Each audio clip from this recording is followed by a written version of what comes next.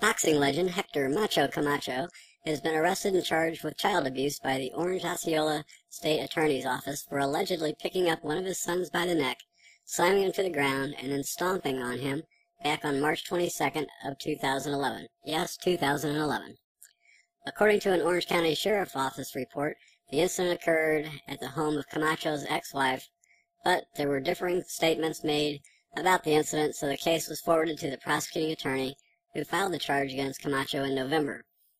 Camacho apparently learned about the charges and turned himself into the Orange County Jail on Monday, April 2nd, 2012.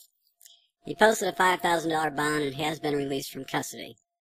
According to his attorney, Mr. Camacho only recently learned of the complaint and accordingly voluntarily reported to officials so that this matter can be resolved. He maintains a good relationship with his sons and would like to put this matter behind him.